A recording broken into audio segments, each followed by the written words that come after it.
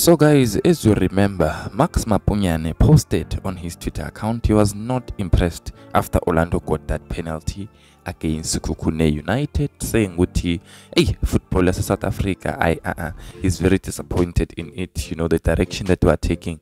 Hey guys, the former Orlando Pirates striker James Motibi has discussed this, and he says that Max Maponyane is talking nonsense.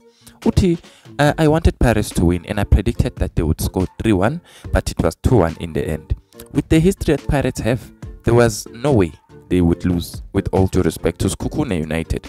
I like their defensive organization when they have the ball and when they don't have the ball. They played in phases and there were moments where they blocked Pirates with their low block defense, and their movement off the ball was brilliant. I give them credit for that. Commenting on the penalty, for me it was a clear penalty. I saw that Orlando Pirates legend Max Maponyane commented on Twitter questioning the penalty and saying that such incidents are not good for our football. That is nonsense. I am not sure what did he mean by that. Once you are down and you stretch your hand to reach out for the ball, it is a clear penalty. Yes, Lodge did his tricks, and in football there are tricks. If you don't have the intelligence of creating such situations, you might as well not play football.